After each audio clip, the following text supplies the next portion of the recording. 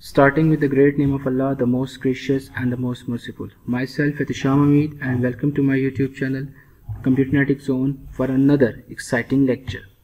In today's lecture, I shall be discussing about various issues regarding internet safety. So let's start and discuss our topic in detail. As we all know that internet can be a very dangerous place for everyone, because there are so many cyber predators out there who will hunt you through online hazards, and that could cause you, or it has a bitter consequences.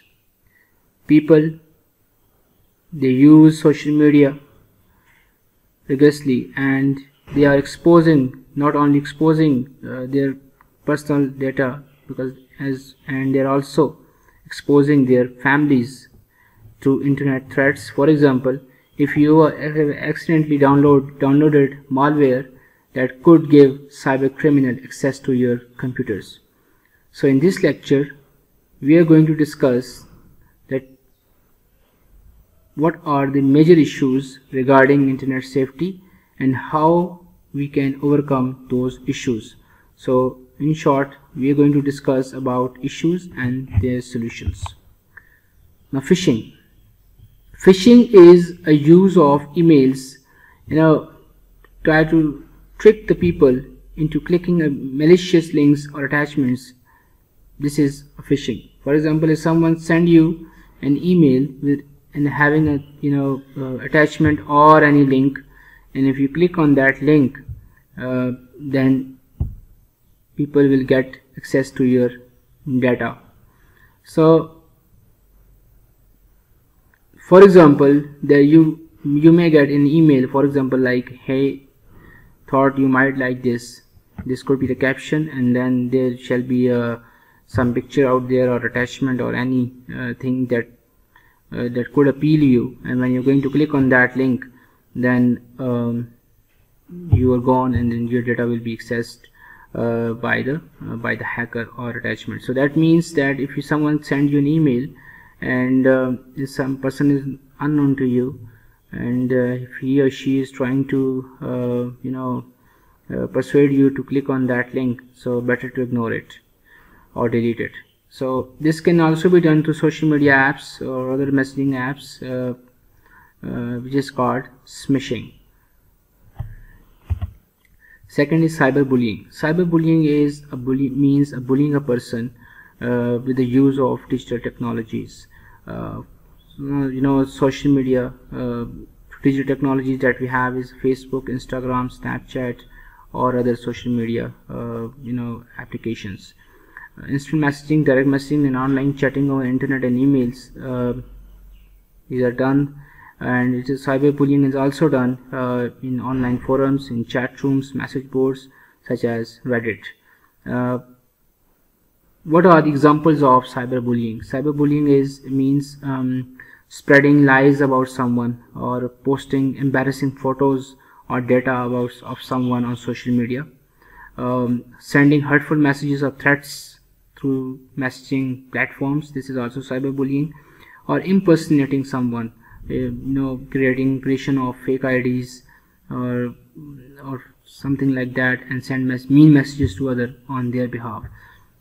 So these are the examples of cyberbullying. If someone is cyberbullying you, or if someone is posting embarrassing photos of you or embarrassing data, or someone is sending hurtful messages or impersonating and doing impersonating things, then better to not ignore it and report it to the law enforcement agencies, because there is a law in every country regarding cyberbullying almost.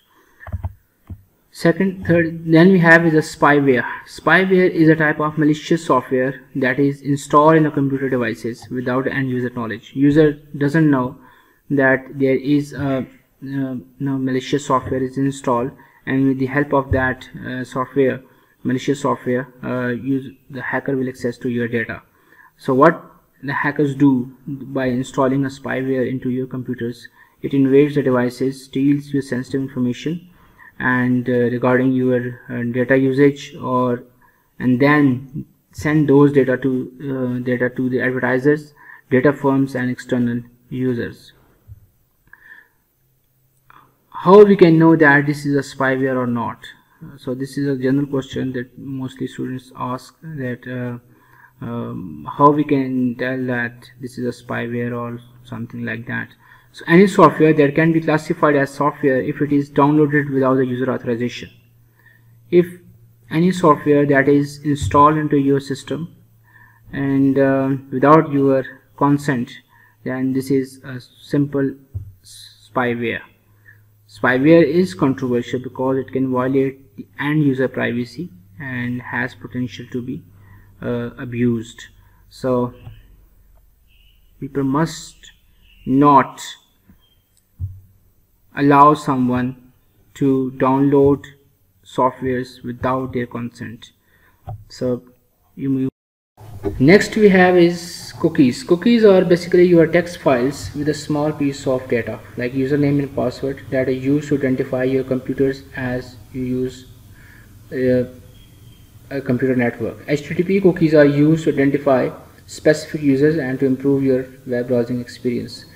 You are using your browsers and you are using a Gmail, Facebook, Instagram, or any other thing, social media platform. By using the browsers, you mostly save your passwords and username, or as well as your history as well in the browser. So what these companies do, they just reach out to your cookies and identify your patrons, your searching patrons, your watching patrons, and based on these patrons, they are going to help you out, and they improve your web browsing experience. So data stored in cookies is created by the server upon your connection, and unique ID is given to you and your computer. Viruses are a malicious piece of software code that is designed to spread from device to device. And how viruses spread? Viruses need host. One must clear this concept that virus does not spread by its own. It needs a host to spread. And how it spreads is to spread through email attachments or external storage devices, USB or flash drive. If your USB or a flash drive is corrupt, or it is infected by the virus, and you just insert that infected USB or a flash drive into your computer, then this virus will be transferred into your computer, and it will affect you. Then, so it means that virus does not spread of its own. It need a host to spread. So how will you know that your computer or your personal computer or your laptop or mobile phones is infected by the virus? What are the symptoms of that? So your computer may be infected if you recognize of these malware symptoms. If your computer performance becomes slow, or if your processing becomes slow, then that means that there could be a virus in your PC. And if you have unexplained data loss or frequent system computer crashes, especially your Windows operating system, if your Windows corrupts, becomes crashes occasionally without any reason, then you must know that there could be a virus into your computer, and you need to mitigate or you need to eradicate that computer virus. So how the computer virus can be removed? As simple as that. You need to install antivirus, mostly Windows 10 or something Windows like that. There is a Windows 8 or Windows 10 where you will get a free install antivirus in the form of Windows Defender, or you can get Avast, AVG.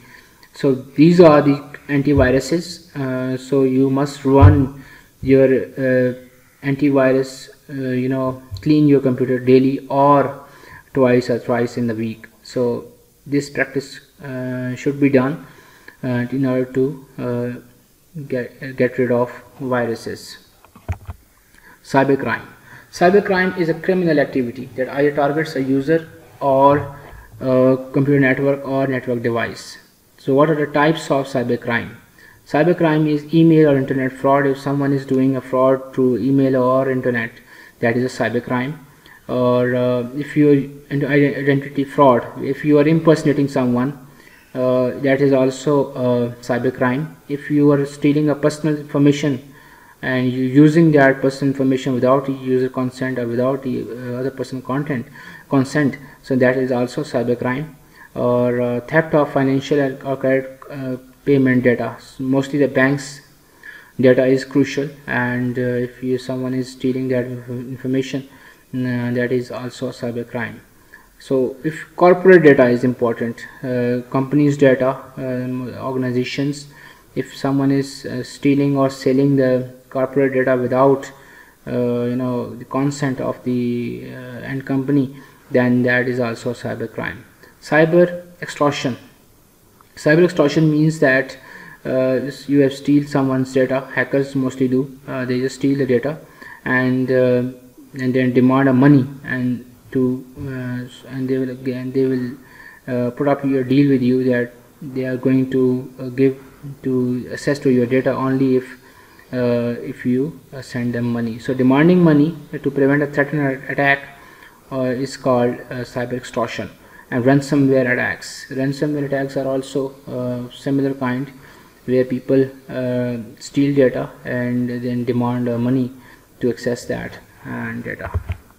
Identity theft is a crime of obtaining a personal information or financial information of someone, and they use that identity to commit fraud, such as making unauthorized transactions or purchases.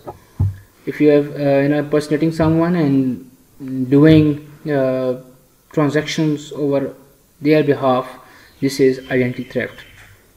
So how we can prevent that identity theft? Do not share your personal information like your birthday, your social security number, your bank account details, your family details. Do not share it on your social media or through online, because or if someone is asking you about your information, like your birthday, your credit card numbers, your debit card numbers, so information, always report it to the concerned law enforcement agencies and do not share your information. Use security features on your phone. Your phone is your sensitive gadget.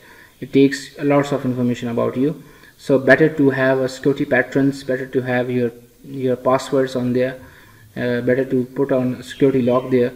So make use of those security features on your phone. Install antiviruses on your PC and laptop. It is always recommended to have an antivirus on your PCs or laptop, because there could be information there, and viruses and worms are there, so you can eradicate those viruses and worms through your antiviruses.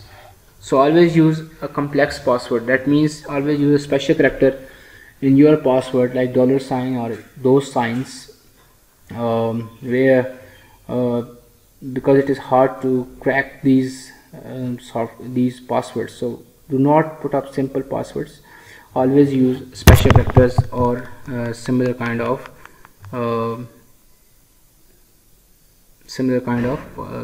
characters.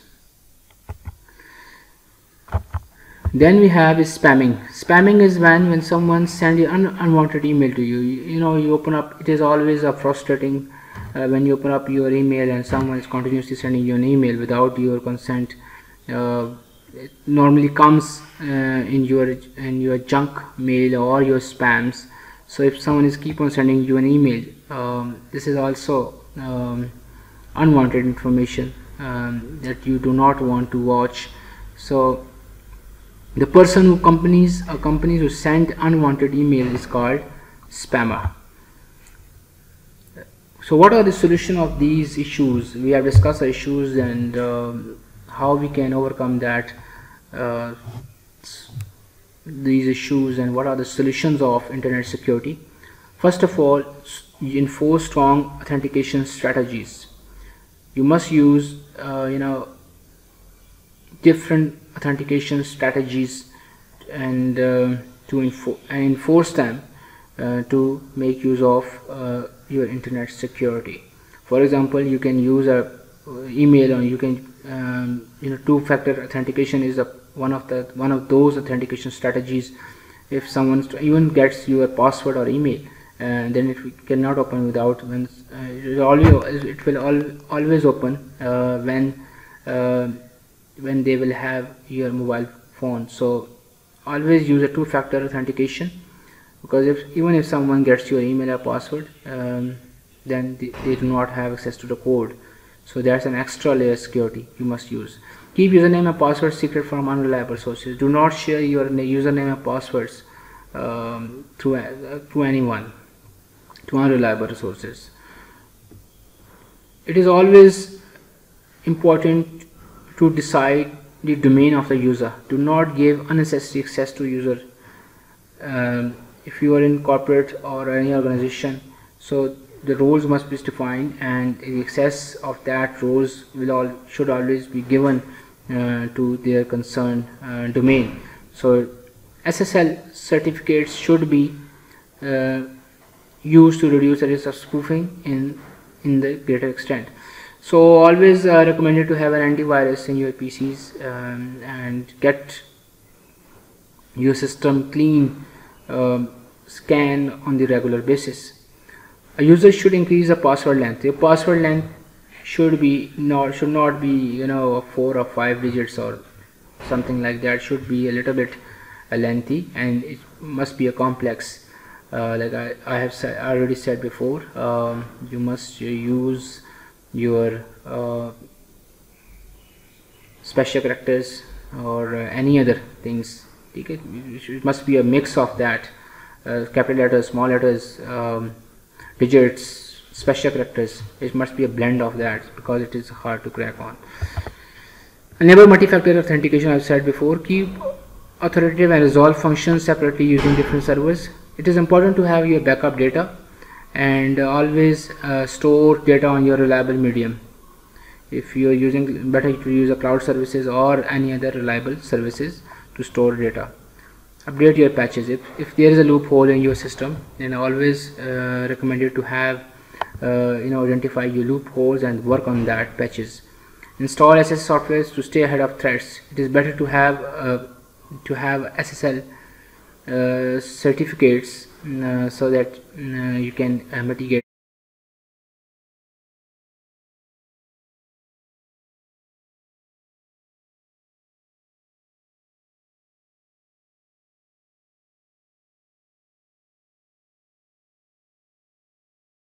and